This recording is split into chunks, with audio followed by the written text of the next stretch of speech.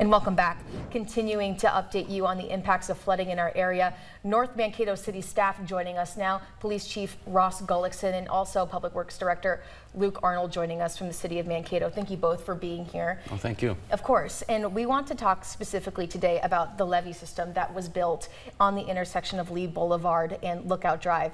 I want to address one question that a lot of people have been sending us right away. If the river or the Rapidan Dam were to collapse and we were to see an increase of water come in, would this levee, this temporary earth wall levee, would it wash away? I'm confident that it would not. And the reason being is that I think the perception is that there would be a wall of water, like a large something you could surf on.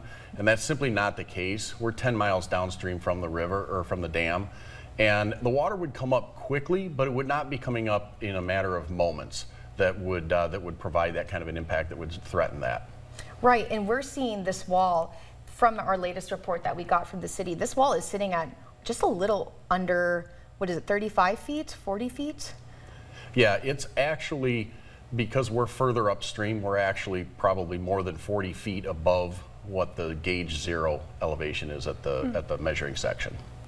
And I would add, Maddie, too, that temporary levee is clay, and it's also wrapped around a layer of polyurethane or plastic, so it's very structurally sound. Yeah, another question that some of our viewers had regarding that temporary levee, is there any type of time frame in now for how long we're going to continue to see those closures? We're certainly discussing that on a daily and almost hourly basis. I don't have a solid timeline right now. It really just depends on what the status of the Rapidan Dam is, what the status of weather forecasts look like, and what the water level is. As soon as we're confident that it's going down and going to keep going down, we'll start taking it out. Awesome, thank you for that. Thank you. And you know, another message that we were hearing from the City of Mankato staff, they were giving out their own safety messages of how to stay away from the flooding water that's coming in. What would the City of North Mankato say for people who are curious to watch the flooding waters or to go near the levee? Well, as has been mentioned, Maddie, this is a historic level. You know, people are naturally curious. They want to see what this looks like and kind of be part of history. But those areas are closed for a reason, and they're closed for people's safety.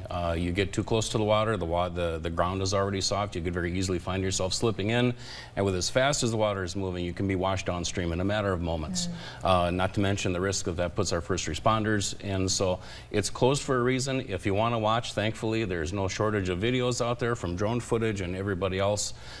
Stay away from those areas and kind of watch the TV, and you'll get your fix of things to look at.